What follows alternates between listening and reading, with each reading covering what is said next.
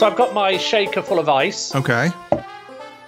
And then what I'm going to do is I'm going to add in my gin. Now, this is actually, I'm not always the biggest fan of craft gins. Okay. Because I think that a lot of them try and be too clever and show too much. Sure. So if I'm making a gin martini, I usually use something straightforward. I love Beefeater. It's a terrific gin. Yeah. It's gin that's been made for 200 and something years. Right. I've actually been to the distillery in London. They're still making it in the same place.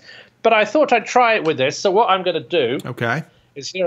I don't know if you can see my shaker, but I've got my little measure. Yep. So one ounce at the top, half an ounce at the bottom. So I'm just going to put in, he says, allowing for a little. See what I've got left at the bottom of this bottle. So that's why. So we've got one. And what I usually look for, I'll be about there. 1.5 ounces of gin for me. At this time of day, it's an afternoon cocktail. All right. I've got a tiny bit more. I might as well finish this off. You might as well finish it off. I mean, why leave it in the bottle? Seriously. Well, it'll only evaporate. So then I've got my gin. Uh-huh. And then what I'm going to do, I've got these.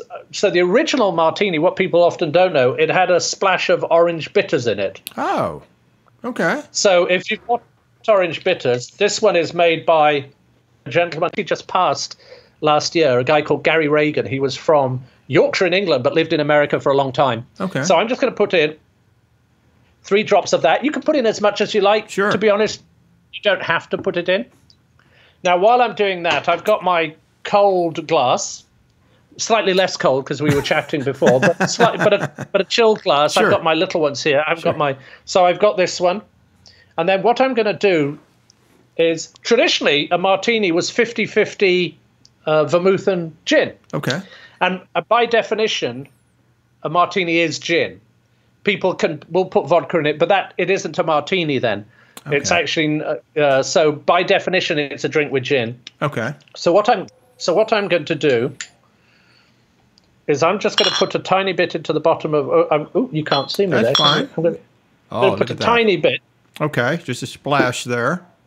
And what we're going to do is just roll that around. I want to coat the inside.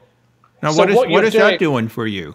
So what you're going to do is you're going to get all the flavor of the vermouth, but you don't want too much of it in your drink. Oh. Okay. So there we've got our wash glass. Now, here's the other key thing. We all know our James Bond, shaken or stirred. Sure. Now, again, by definition, a martini should be stirred because here's the science behind it. This is where we need Alton Brown, but here's the science is if you're making a cocktail that is all alcohol, which this is, so this is vermouth, which is alcohol, bitters, which are alcohol, and gin, obviously of different levels of alcohol, there's nothing to be emulsified. So you don't want to shake it. If I was going to do, say, like a gimlet where I was putting fruit in this, or a fruit core, then I would shake it because the alcohol and sugars in the fruit need emulsifying. This one, all I'm trying to do is to dilute and chill. Okay. I'm going to put it down so I don't spill it. Sure. So you can see me doing it. So it's about 20 turns.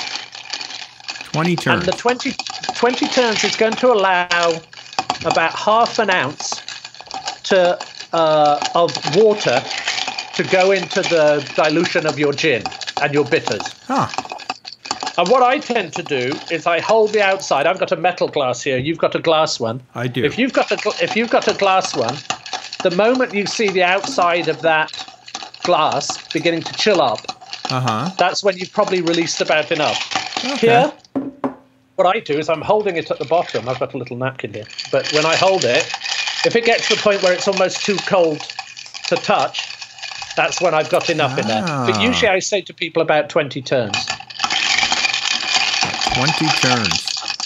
Wow. Now, here's the other thing that people may not know, that if you do, that's plenty. I've probably done more than 20 there because I was tall. Now, you've got, so what people don't know is there is actually a drink with a martini that is shaken, but it's has a different name. Okay. It's actually called a Bradford.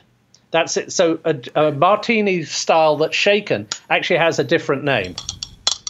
So now what I tend to do, just because some ice may release, even though you're stirring, I double stir. So I have my strainer. Okay. You can see my standard strainer. Yeah. And then I have my little strainer there. Ah. Getting fancy over there.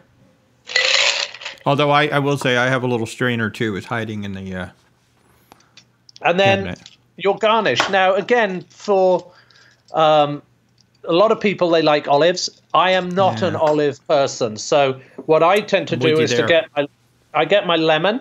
So this is a nice aromatic lemon.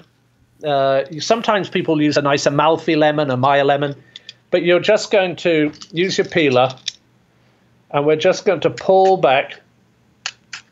And what we're trying to do, if you can see this, Walter, there's no pith.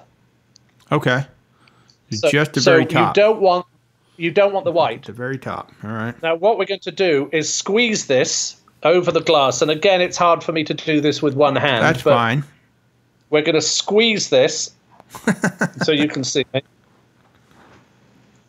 Squeeze it right in. And that allows the lemon oil, because really what you're drinking is gin in a vermouth wash glass through a slick of oil.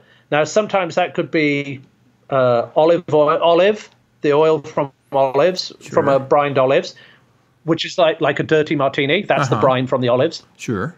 Or it could be from onions, which would be a Gibson. And in this case, it's from a lemon. Then you put your lemon in. And there's my martini. Look at that. That's beautiful. I love that.